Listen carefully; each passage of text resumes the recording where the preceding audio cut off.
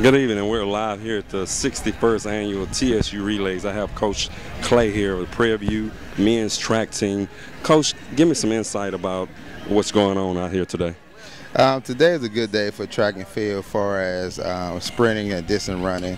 The wind is a little high, but the field is great. The competition is stiff, and we're looking for overall good performance this weekend. How does this help you to prepare for future events?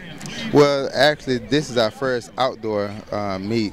We had a good indoor season. We placed second during SWAC. Had a young man, Preston Woodard, qualified for nationals and triple jump indoors. So actually, we're using this first outdoor meet as a measurement to see how our outdoor season is going to go.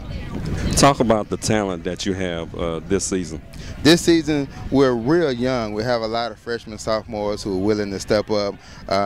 We have a couple of seniors that's going out that's carrying our freshmen and sophomores, and they are doing a good job in showing them examples and how to run and how to compete and how to be tough doing these type of great track and field meets as of today.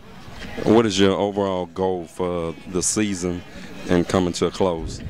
Overall goal is to stay healthy, get as many guys into regionals and qualifying for nationals, because that's what Prairie View has been known for, trying to get guys to nationals. And also this is the Olympic year, so if we can get some guys to qualify for the trials and maybe make the Olympic team, that'll be a pretty good goal and accomplishments that we are trying to push for this year.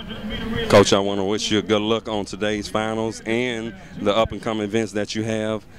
I am Andre Odoms with the Odom & Smith Sports Highlights, also a King Size View. Have a good evening.